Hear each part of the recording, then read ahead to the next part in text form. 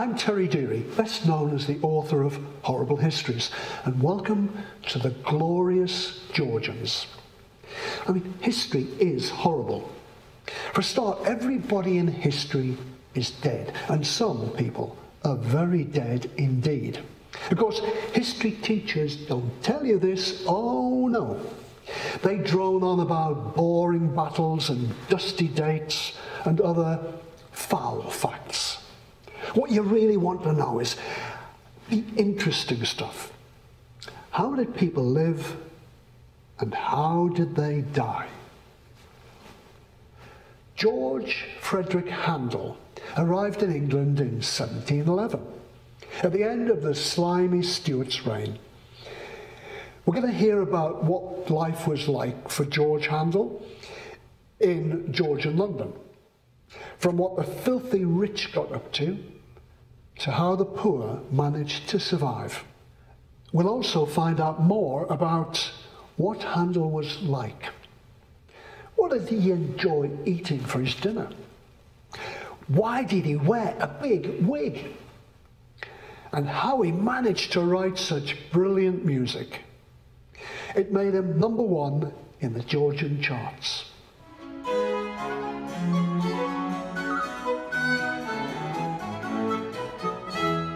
Some of the fashions became quite ridiculous in Georgian times. Dresses were worn over hooped petticoats. They came into fashion first with women in 1710 and went out of fashion in 1780. But at the royal court, they were still being worn over 40 years later. A writer complained that when one young lady walked down the street, she took up the full width of the pavement.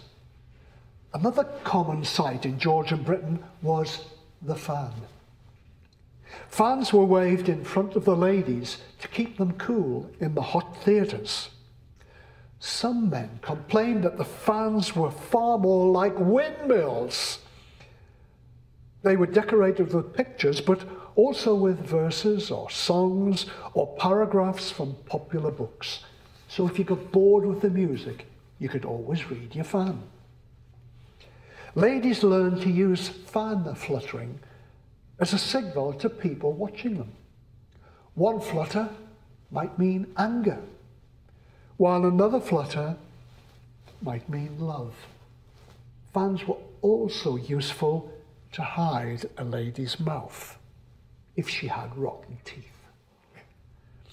And they could wave away the foul smell of their bad breath. It's easy to poke fun at Georgian women, but the men were just as bad. They were known as fops, meaning posers, and other ruder words. From 1660 to 1760, it was the century of the slapheads. Men wore wigs, even if they weren't bald. They could be very expensive, so they were often stolen. Thieves would ride on the back of a carriage. They would carefully cut a hole through the back, snatch a wig off a passenger's head, and then jump off. But wigs could be nasty, filthy things. They could become full of bugs, and often men removed their wigs at night. Now, Handel was a celebrity in Georgian London. You can imagine, had he been around today, he'd have had the paparazzi chasing him about and have pictures of him in his swimming trunks in Heat magazine. This meant it was especially important for Handel to look good. He didn't want his wig to be full of bugs, and he didn't want his wig to fall out of place. To help make his wig stick to his head, Handel slapped on a load of white powder. Little did he know this action was killing him. Not from slapping, but from the lead in the powder, which would ultimately lead to lead poisoning. But more of this nasty business later on.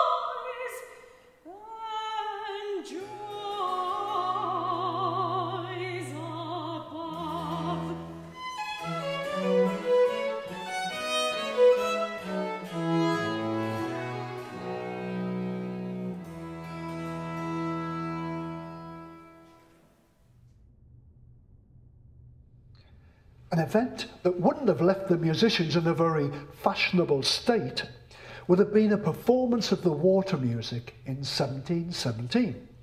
After George I had arrived from Hanover, he needed a big event in London to show off his power, and one that he could put on a big party with. So he called on his old mate Handel to compose some music suitable for a grand gesture on the River Thames, and Handel's water music was born. It must have been quite an event, with 50 musicians all crammed under one big barge. It probably got quite sweaty and smelly. Nothing seems to have changed much with musicians. Whatever the case, it was a big spectacle, and the king loved it. He enjoyed the music so much that he requested it be played 3 times, and the musicians weren't paid overtime.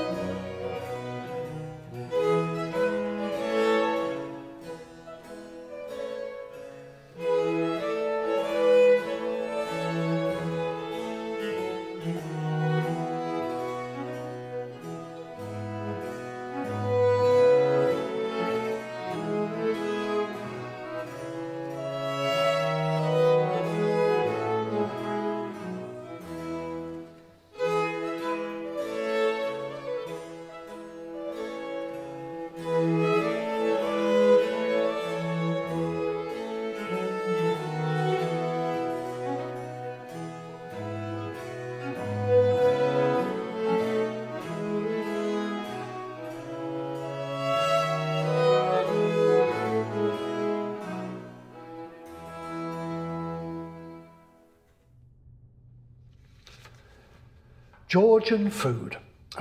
The Georgians were keen to try new things, especially food. One Georgian culinary invention is the Yorkshire pudding. Ovens were improved so you could roast beef and cook a batter pudding at the same time. So the Yorkshire pudding was born. The pudding was probably called that because it was eaten with roast Yorkshire Terrier. Oh, no, only joking. The Yorkshire pudding was often used as a treat on Christmas Day. Now, Handel really enjoyed eating. Handel's biographer said that he was habituated to an uncommon portion of food and nourishment and had an inordinate, extravagant hunger. This rather unflattering engraving of Handel was created and perhaps shows off his eating habits. What a pig, which is a bit cruel to pigs. Handel was also rather fond of drinking wine. Alas, not only was this having the usual effects that any alcohol would have, but it was doing even worse. It was stored in containers containing lead. So now he's slapping lead all over his head and drinking it. Some foods often contain things you wouldn't expect. London bread contained chalk and bone ashes, whilst milk contained quite a few extra things because it was open to the elements on a Georgian street. So there was dirt, tobacco, snot, you name it, it was in the milk. Here's a piece of music to make our stomachs feel a little better.